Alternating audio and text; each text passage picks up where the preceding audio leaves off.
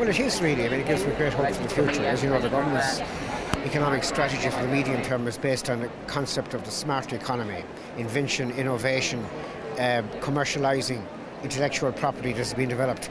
And you know, we see plenty of ideas around here, and it goes to show you how advanced and how innovative and how intelligent and how interested our young people are, and it's really, really wonderful to see. Now we've got a certain amount of interest in Limerick, which are marvellous. I just happened to run into my colleague, the Minister of Foreign Affairs there, who was delighted to tell me there are 73 interests in Cork.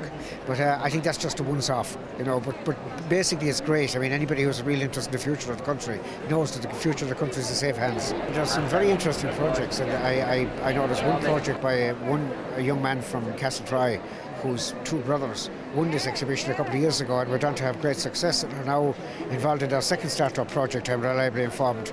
So, you know, it's great to see. I come here every year. It's wonderful, and it gives me great heart, as I say, and it gives me great hope for the future.